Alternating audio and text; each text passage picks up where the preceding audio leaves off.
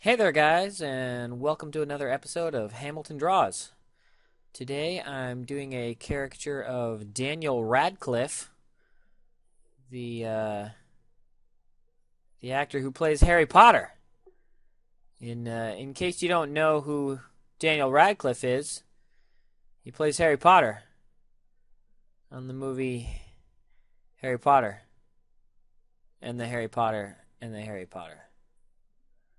Um, I'm doing a pretty crazy caricature of him today, and this time I thought that I would go through the whole process. So I started digitally and ended digitally, and the last two drawings I kind of did half and half. I did them first in pen, and then scanned them in, and showed you how to take those scans and make them something you could use digitally, and that has its merits. But this time I thought I would go all digital. So right now what I'm doing is trying to start out with a really rough sketch and go from there. And I'm going to try to talk through what all the types of things that I do. Now, it's worth mentioning I probably don't have the number one top best technique for a drawing, but this is a technique that works for me, and it stems from the fact that I'm a pencil artist by trade.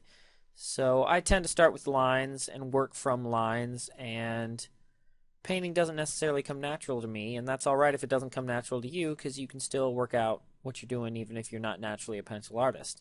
But from a pencil drawing, I have managed to sort of work out a means of rendering that feels to me very much like sculpting, actually.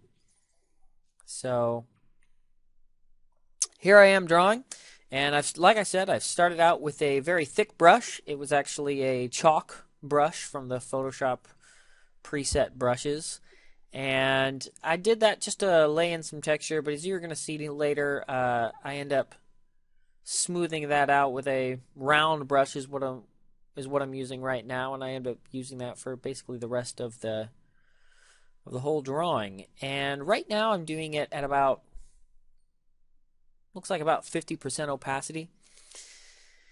And that just allows me to draw not necessarily perfectly black every time, but it allows me to throw in some light shades every once in a while and get some variance when I'm drawing. And here I am adding in a bit of a background. It's just a really quick technique in order for you to then be able to add in shades to your image, to just have a light gray background in there. And right now I'm working from a grayscale image, and I'm going to color it later. A lot of artists use this technique to lesser or greater success, and I think it worked out pretty well for me this time. And it's a technique that I've learned from other artists, and I think it works out pretty good.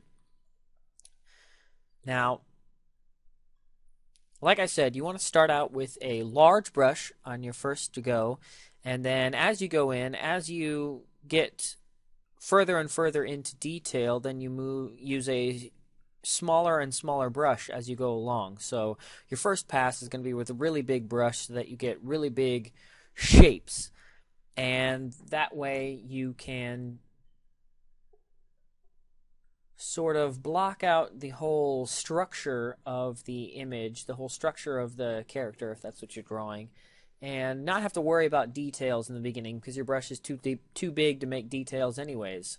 So even in this sort of middle step, I'm not really worrying about super fine details. What I'm really trying to do is block out major areas of color, and I'm just sort of smoothing them over. I got my brush reduced down to about a 30% opacity, and that allows me to pick and choose tones from the drawing that exists already and lay those down wherever I want them. So basically I hold down Alt to grab whatever color looks appropriate at the time, or whatever shade looks appropriate at the time.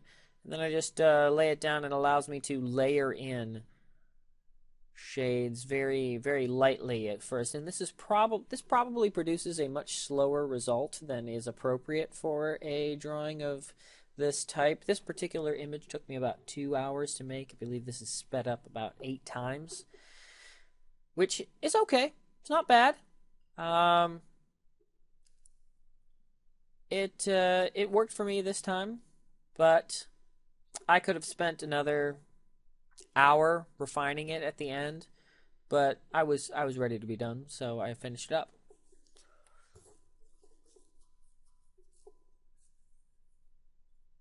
There I am, adjusting some volume. Don't worry about that. Pay no attention to the volume being adjusted in the background. Now, because I started from a line drawing, there is a certain point where I started to basically sketch out the lines that I did and turn this thing into a full-on painting. If I had it to do over again, I would have kept my sketch layer on a sub layer underneath and painted over it. But since I didn't do that, it's hindsight, and I can't worry too much about how I would have done it. All I can do is talk about how I did do it. And what I did do is I went down into one solid layer and just started painting it onto one layer. And what that does is it causes a person like me who likes to have things as non-destructible as possible, who likes to have all of their options open to them. It causes me to have to move forward because at that point I've taken out all of my avenues of escape and basically made it so that I have to draw forward at that point. So it's actually a good thing for me because otherwise I would just sit there tweaking forever and ever and ever. Now it is at this point that I'm using the brand new blend brush. See that new brush I'm using? It's the fourth brush in Photoshop. It's a brand new tool. It's actually really amazing. If you haven't used it yet, you should give it a try. It basically allows you to use the Photoshop canvas as if it was a real paint canvas, and you can either use the brush to paint with a full color or just paint with the colors of the canvas itself. So it's basically like you can paint with your paintbrush, or you can paint with like you were a paintbrush with just water, painting over an actual canvas, just grabbing up color that was already on the canvas. It's actually a really amazing tool, and it allows you to create some really smooth blends that weren't possible with the blur tool or anything that was quite available before. And one of the things that happened when I was doing the initial shades was that when I did his neck, I wasn't able to get a real good solid color, and that's because beforehand I was doing everything with opacity, and at this point I'm actually painting with solid colors. Even if my brush is opaque, I'm not painting with black opaques, I'm painting with that color opaques, and it allows me to really lay down this area better. But what I ended up doing was, at first I was trying to do his neck with a smaller brush, and what I realized was I actually needed to pull back, raise the size of my brush, and just start thinking about it in larger areas, because it's not an area with that much detail. I mean, you could get detail out of it if you really wanted to, but really it's just large flat areas of color. And so in that way, I had to think about it more like it was back in the initial phase, and just pull everything back and make everything bigger so that I could think in bigger terms, in bigger scope.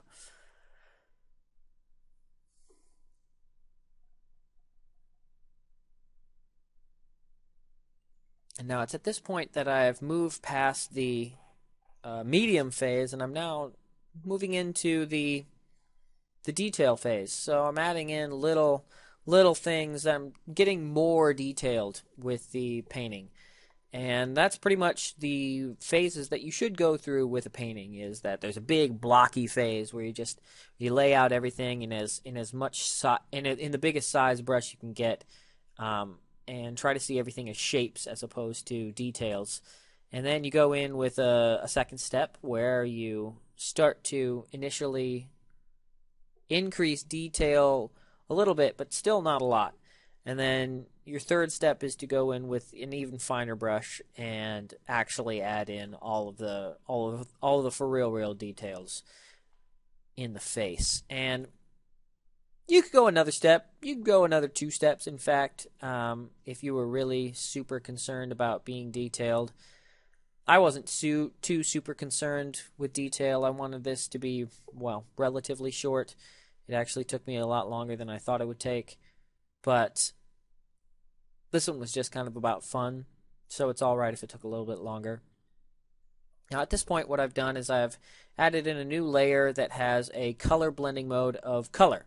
And this allows me to just lay in large swatches of color. And if you've ever seen an old black and white movie that's been recolored, this is basically the technique. Um, Again, could have gotten a little more detailed, could have put in a little more color in a couple places, could have uh, perfected the color a little bit more, but really when the initial picture I used as reference only had a little bit of color on his face and a little bit of color on the rest of him, so I didn't feel too bad about leaving it at just a couple of highlights of color, and basically just the rest of it was a regular shade of skin tone for the rest of him. And you can see right here I add in a little bit of tone on the eyeballs. I did this by just color picking the color from his eyes and just shifting it over to blue. It was actually the easiest probably edit I did. Here I've added in, I dropped down the initial color layer and merged it with the initial drawing. And now I'm just putting in another layer to add in a little bit of blue offset to his skin. When you actually get into the color theory of painting people, you're going to find out that if you just paint people with a color that people don't really associate with skin, that the skin tone color, I'm doing air quotes right now. You can't see it, but I'm doing it. If you just paint people with that color, what you're going to find is they get a very unnatural tone, and that's because there's a lot of other blood colors in the skin other than just red. And generally speaking, when blood is flowing through the body, it's actually blue. And if you don't add some sort of blue or green to the body, to the skin tones, then it doesn't look as natural as a real body does. And it's one of the things that I struggled with for the longest time. And it's something you just kind of have to accept as an artist, is that you kind of have to throw in a little blue in there, little green, a little purple every once in a while to make it look actually real, as opposed to not real. So yeah, I'm rounding it out at this point. In a second, I'm probably going to add a little blue to the background, and the reason that I'm going to add some blue to the background is because, again, color theory states that having blue behind having a cool tone behind a red tone actually pops the red tone off the picture. I don't know why it happens, but it does. So if you're ever thinking to yourself, gosh, what should I put in the background? Just throw some blue in there. It'll pop all of the natural reds and yellows out of the face and just look that much better. So this is just a really quick drawing of Daniel Radcliffe from Harry Potter, and yeah, thanks for watching.